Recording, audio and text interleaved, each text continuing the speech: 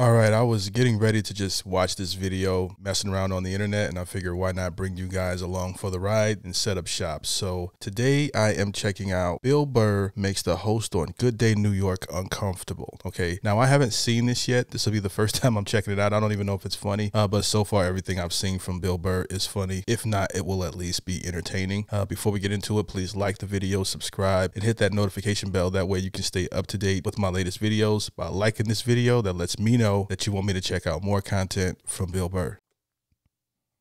Let's go. 10 episodes are available to binge watch. Bill Burr, welcome to Good Day New York. How are you? Thank you for having me. Well, the show is so funny. I mean, I'm just, is it based on your real life, or is it, you know? Yeah, no, it's definitely based on my life, but it's, Frank is the character that I play. He's an amalgam of kind of everybody's dad in the writer's room, and he's an old school dad. Like when I was a kid, you were like afraid of your dad. Like he pulled in the driveway, he'd come in the front door, we'd all run out the back door. Right, wait till your father comes home, yes. right? Yeah. Wow, yeah. I have one son that he's definitely not afraid of me, but I can, you know, let him know a little bit that I can make him feel my presence, you know. Absolutely. So it's more of that era. It's not this, you know, era now where your kids are like friends with their dad. I was like afraid of my dad. Not in a bad way. Like I just knew that, you know, when he came home that things were going to fly. Yes, your behavior. We used to shut the TV off and like pick up books, pretending to be like reading. And I remember he used to like, you know, if he was in church, he had like the loudest snap. And if you guys were talking too loud, he just bam like that, and everybody just shut up, and then you knew you were going to get it later. You mean get it? You know, it's fun. You get on stage, you talk about topics that are kind of taboo, but you make them really, really funny. So your Christian background is part of the show. Or yes, and I wanted to talk to you about Jesus after this. Well, the only reason why I bring it up is some people thought maybe you went a little too far. You know. As far as what? Well, they thought that maybe you were being disrespectful to the Christian religion. Who did? Uh-oh. So, I'm telling you, you need to Google. Oh, good Lord. So did you feel you were being disrespectful, or just you were just having fun with some of the crucifixes and stuff like that? I don't even know what I mean, we did maybe 2 jokes about that? Yeah, exactly. Don't you think the Catholic Church went a little too far? More so than my cartoon? Oh, bombshell. Listen, a couple of jokes. I know this is a morning show. You can't bring up all those crimes. You know what? Technically, they just sort of kept moving them around. You know, like those killer whales at SeaWorld. After it kills a trainer, they'll then move it up to Seattle. They don't give them their background. Oh my goodness, this is gold. Hold on. More so than my cartoon. Nobody talks about this. All right, listen. Not on the news. A couple of jokes. I know this is a morning show. You can't bring up all those crimes. You know what? Technically, they just sort of kept moving them around. You know, like those killer whales at SeaWorld. After it kills a trainer, they'll then move it up to Seattle. They don't give them their background.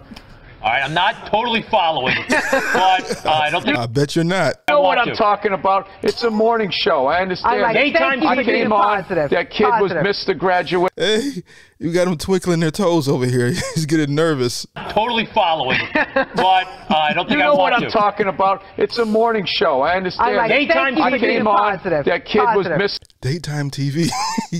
That's read between the lines for please change the subject. This is daytime TV. But no, you didn't set Bill off. Let's go. Totally following, but I don't think I want to. You know what I'm talking about? It's a morning show. I understand. Daytime TV. I came on. That kid was Mr. Graduation, and then it was a feel-good story. It was a feel-good, and we want to leave. If you want to feel good about America, you watch the morning shows. You don't watch this, you know. We were joking earlier. If that kid's story about the graduation was late night, that would have been a whole different story. What do you think? He's still missing. We can't find him. All we found was his hat. But you watch in the morning. It's great. It all worked out. He got his own personal graduation. Like, I was in such a great mood. Look how yellow this couch is. It's like the sun. Wow. So F is for family. I mean, it's really... He is so good in these uncomfortable moments, and he relishes in it, okay? And these guys are like, who the hell? What did we just do, okay? You know he's going to get chewed out by his boss. Politically incorrect before politically incorrect was even a term.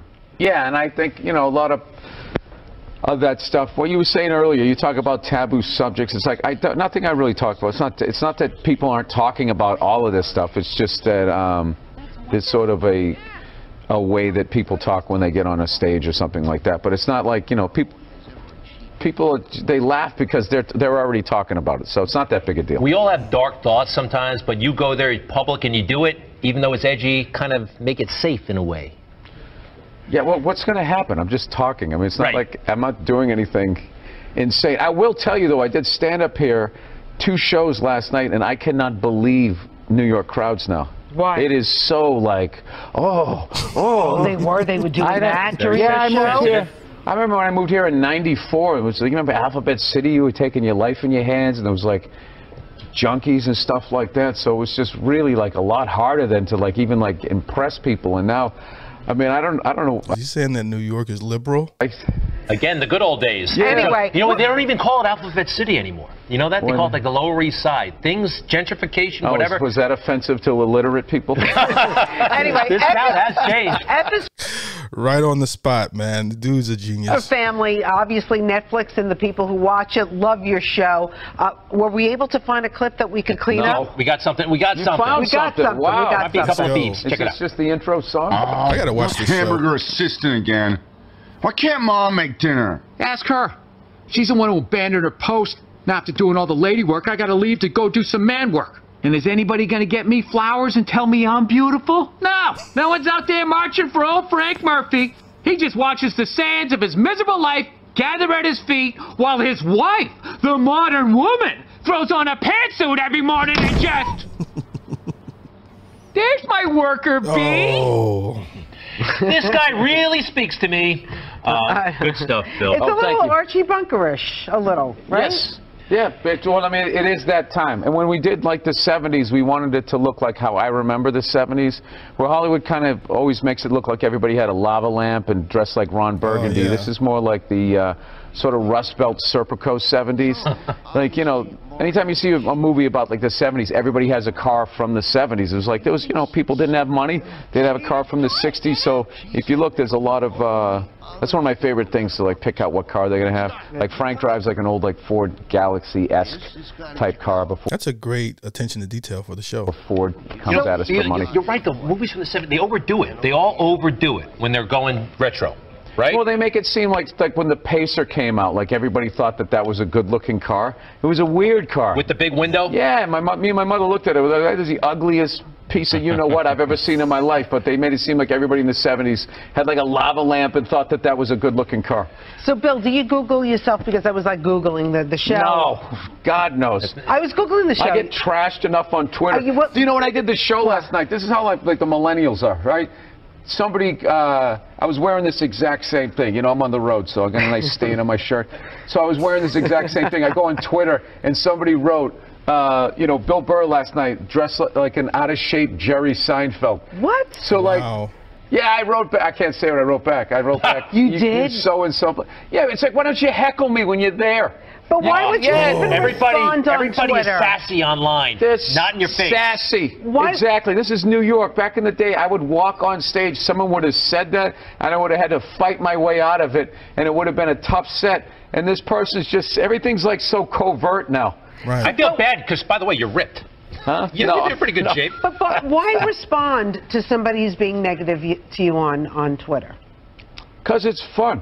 I like going back and forth, and then you can usually... I love the raw honesty, and it's no hesitation, because it's fun. That's why. Negative to you on Twitter. Because it's fun.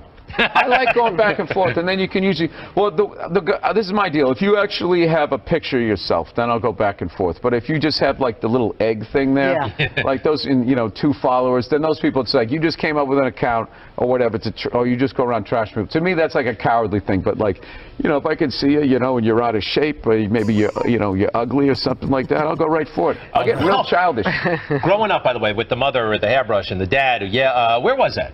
Where'd you grow up? I grew up outside Boston, Massachusetts. The safe suburbs of Boston, Massachusetts. Because ever since Good Will Hunting, everybody thinks, you know, you grew up in Southie and you stole cars and you asked people about apples. They overdid it. Everything I know about Boston is from Good Will Hunting. Boston. Too, didn't they? Yeah. Let me ask you about your Christian background. No, nobody overdid Southie back then. Like, I'm just saying I was not that, you know. I was more of a, you know, cul-de-sac street hockey playing kid. Bill Burr. F like is the for moon. family. There you go. F is for family on Netflix, out right now. He'd be a little more comfortable if he threw some trash around the studio, right? He misses the old New York, and you're not the only one. I want to meet those religious people that got upset. I want to quiz them on their religion. All right, we'll talk about, why did I bring that up? Bill, Why did did you bring it up? I'm sorry. It's a morning show. This is supposed to be an easy one. You know what happens? 9 o'clock, it all becomes daytime. So you got more license. Bill Burr, thank you. Thank you for having me. Listen, I don't even watch that show, but I guarantee you that's probably the best episode they've ever had. Okay, that was straight gold, and I just love who would talk or heckle Bill Burr. Okay, he's like the king of the guy you don't want to heckle at any comedy show. All right, but this was funny. This was entertaining, guys. If you like it, don't forget to like the video, subscribe, hit the notification bell. That way you can stay up to date with my latest videos. Hope you guys have a great day. Peace.